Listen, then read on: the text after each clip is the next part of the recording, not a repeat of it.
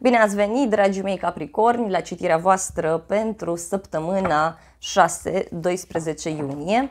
Citirea este valabilă atât pentru cei din zodia Capricorn, cât și pentru cei care aveți luna, ascendentul, nodul nord sau orice altă legătură cu acest semn zodiacal. Iar pentru cei care vă doriți o citire cu mai multe detalii, vă aștept cu drag să vă alăturați acestui canal. Am lăsat un link în descriere și în primul comentariu. Mai simplu este să apăsați butonul Alătura-te și acolo aveți toate detaliile.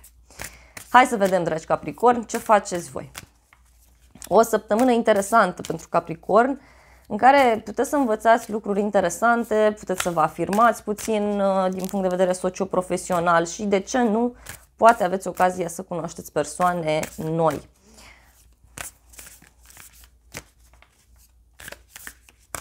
Unii începeți să clarificați în această săptămână o problemă care ține de dragoste. Ceva ce tot vă chinuia acum, mai ales cât a fost Mercur retrograd, v-a cam chinuit, nu prea ați înțeles voi multe lucruri, comunicarea destul de ciudată, da, în legătură cu persoana iubită, parcă nu mai gândeați la fel, nu mai aveți aceleași credințe, nu mai aveți aceleași principii. Ei, acum lucrurile se pot clarifica. Și unii Capricorni chiar pot decide să-și oficializeze o relație sau, dacă discutăm de un proiect, acum puteți să găsiți o soluție pe care ați vrut voi să o găsiți în ultimele 2-3 săptămâni. Acum e momentul.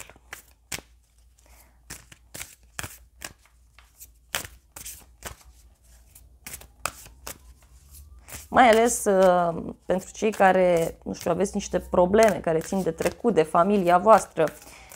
Chiar acum le-ați putea rezolva, ca să spun așa.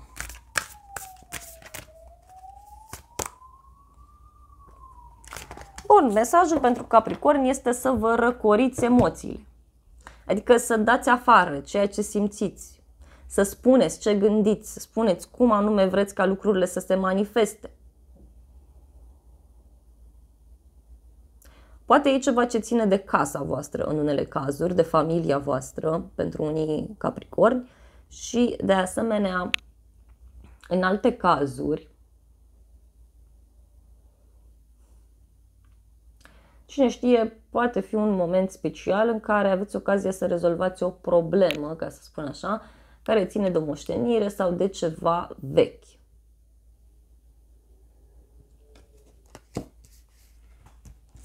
Hai să vedem și niște mesaje.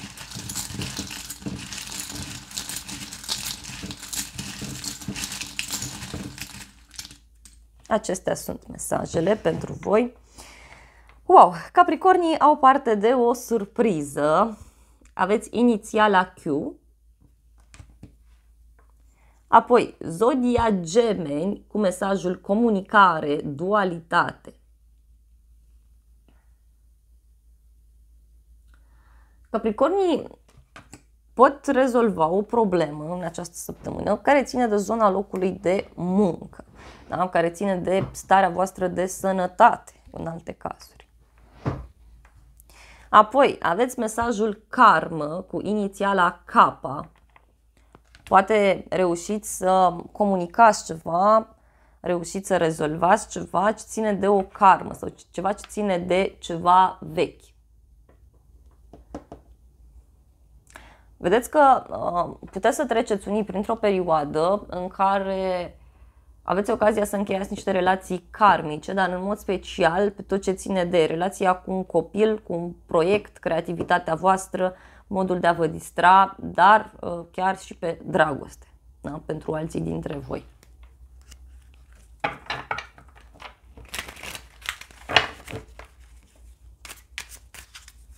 Este un an cu provocări pentru voi în relații, în general vorbind, și la locul de muncă și în plan personal. Trebuie să învățați puțin să vă mai impuneți, cum s-ar spune. Să nu vă lăsați impresionați de oricine.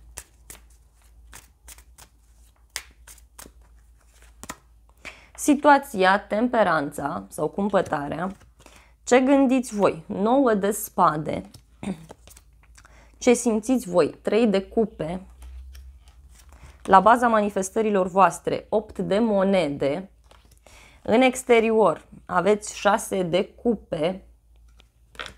Ce simte cealaltă persoană sau ce simt ceilalți? Împărăteasa. Bun, aici e clar un mesaj, dar imediat vi-l transmit. Ce gândește cealaltă persoană sau ce gândesc ceilalți? 10 de bâte. Energia generală, dragii mei capricorni, este cavalerul de bâte și cu 3 de bâte. Așa cum vă spuneam, văd o primă deblocare pentru Capricorn într-o relație. Bineînțeles că poate avea legătură aici cu un moment de schimbare, cu un moment în care voi hotărâți să lăsați ceva în urmă, ceva în care ați investit voi mult. Foarte multă pasiune, foarte multă dorință de aventură în relațiile voastre și este foarte intens acest aspect de a vă împăca, de a remedia, de a găsi o soluție, de a negocia, iarăși de ce nu, pentru alți capricorni, posibil și acest aspect. Vedeți că puteți să negociați ceva cu persoana iubită sau în legătură cu un proiect, mai ales dacă e un proiect care impune creativitate și un proiect care ține de zona locului de muncă, în alte cazuri.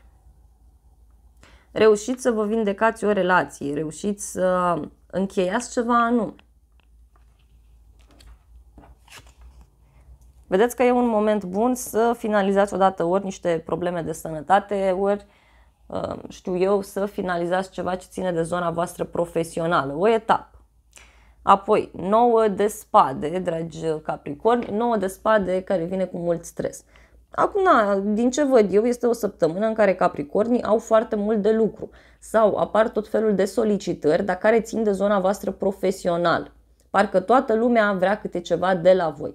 Nu e neapărat negativ, pur și simplu aveți multe lucruri de făcut și vă faceți tot felul de planuri, tot felul de gânduri, vă stresați, pentru cei mai mulți dintre voi. În alte cazuri văd o apăsare mare care ține de locul de muncă. Ori nu aveți un loc de muncă, ori vă căutați și nu găsiți, ori apar diferite situații acolo care vă cam stresează pe voi. În inima voastră, 3 de cupe, în inima voastră vă văd foarte bucuroși. Iar unii e posibil să fiți invitați la un botez, la o petrecere, dar văd aici, nu știu, o bucurie care ține de mama, de o persoană care are un copil sau de o persoană care stă foarte bine din punct de vedere financiar. Pentru că aici aveți împărăteasa.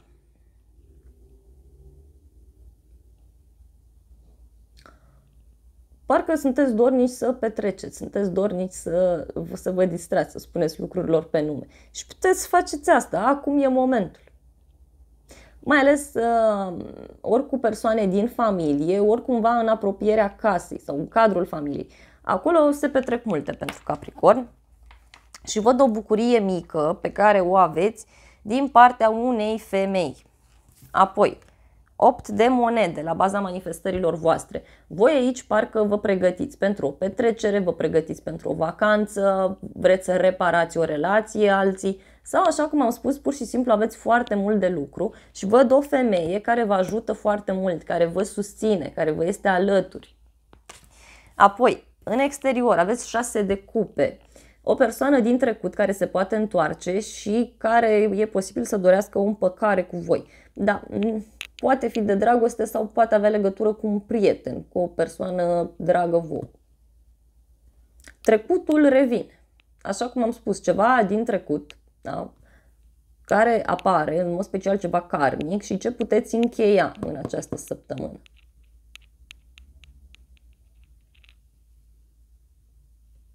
Vă întoarceți în trecut, nu știu, intrați în contact cu zona copiilor, cu un suflet pereche, cu o persoană mai tânără. Apoi, ce simte cealaltă persoană sau ce simt ceilalți, împărăteasa. Nu știu acum, ce faceți voi, știu că sunteți în toate categoriile de vârstă și din multe țări, cei care mă urmăriți, dar aici se vede clar în unele cazuri că ori aflați de o femeie care a rămas însărcinată, ori dacă voi vă doriți așa ceva sau vreți să purtați o discuție cu persoana cu care sunteți împreună în legătură cu un copil sau cu o familie, ei, acum e momentul și să știți că aveți o predispoziție spre a primi un răspuns pozitiv din acest punct de vedere. Iarăși, mama poate avea un rol important pentru voi. Vă poate ajuta, vă poate sfătui, poate fi o revedere în unele cazuri. dar văd și ceva benefic care ține de casa voastră, de familia voastră. Apoi, ce gândește cealaltă persoană sau ce gândesc ceilalți? 10 de bâte. Ori cineva se simte foarte apăsat de toată această poveste, ori așa cum vă spuneam, auziți de un final de la un drum, da? Un final care ține de un alt oraș, o altă țară sau care are legătură cu o persoană mai îndepărtată de voi din punct de vedere fizic sau energetic. Dragi Capricorni, de asemenea aici se vede foarte, foarte clar faptul că aveți o săptămână aglomerată, dar repet, nu e neapărat într-un sens negativ, ci pur și simplu, ca să spun așa, e un moment bun pentru voi să fiți foarte organizați. Chiar v-ar ajuta foarte, foarte, foarte mult, mai ales dacă discutăm de zona financiară. Poate în alte cazuri cineva nu mai poate și răbufnește și vă spune gata, îmi place de tine sau vreau să ne împrietenim. Este o săptămână pentru Capricorn cu foarte multe emoții, o săptămână în care sunteți dornici să vă aventurați, sunteți dornici să spuneți lucrurilor pe nume, dar eu tare tind să cred că e vorba de casa voastră, că e vorba de persoane apropiate vouă, deci acolo lucrurile încep să se precipite, să spun așa, și aveți ocazia să vă clarificați și voi odată ceva anume. O săptămână în care pe de o parte e bine, pe de altă parte nu e bine. Aglomerat este pe zona profesională și de acolo vine apăsarea, dar personal vă văd destul de bine. Dragi Capricorni, în continuare vreau să clarific toate aceste mesaje cu acest tarot, iar pentru cei care vă doriți o astfel de citire, vă aștept cu drag să vă alăturați acestui canal. Am lăsat un link în descriere și în primul comentariu pentru cei interesați și de asemenea această calitate de membru vă asigură acces la toate citirile bonus pentru toate semnele zodiacale, pentru citirile care apar în fiecare săptămână, în fiecare lună, pentru acest an 2022. O să aveți acces și la filmările pentru această vară astronomică atunci când vor apărea. Aveți acces până atunci la filmările pentru această primăvară, valabile până pe 21-22 iunie, deci tot înainte. Și de asemenea, dragii mei, aveți acces la filmările pentru acest an 2022, pentru toate semnele zodiacale, repet. Dragilor, vă doresc o săptămână cât mai frumoasă, o săptămână în care să reușiți să vă eliberați de acolo de unde simțiți voi o apăsare, pentru că, nu știu, ar fi un moment oportun pentru voi. Vă îmbrățișez cu drag și să ne revedem cu bine și la tarotul zilnic pe zodii sau la alte citiri care mai apar pe acest canal de YouTube. V-am pupat!